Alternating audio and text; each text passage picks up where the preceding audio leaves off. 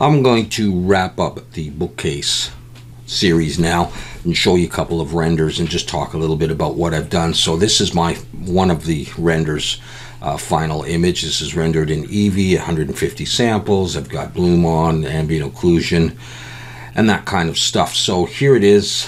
There's about 100%.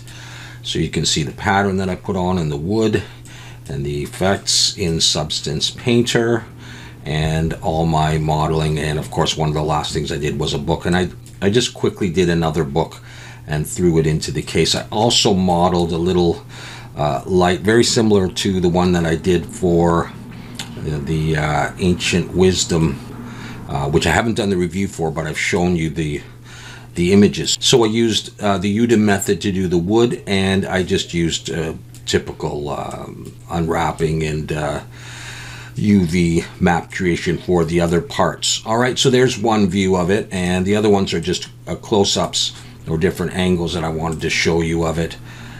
So there it is again. Here's 100%.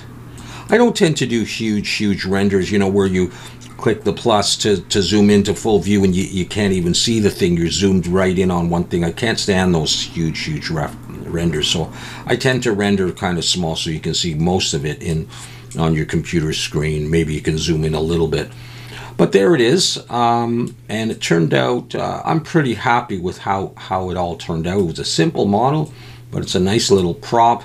And I got one more. We're just a little closer on this one I did so you could see the texture a little bit better and the lights in there and all of that. I probably should have done more texturing on the lock and all this stuff, you know, compared to the wood. But anyways, that's the series on the bookcase, and I have a new thing coming up. I had said I was going to do something small and an individual object, but I decided on something else. So hopefully you'll tune into the introduction part 1 video for the next series, and I'll let you know what that is. Alright, so thanks a lot for watching this series, and if you've done the book case, I hope it's turned out nice for you, and we'll see you again soon.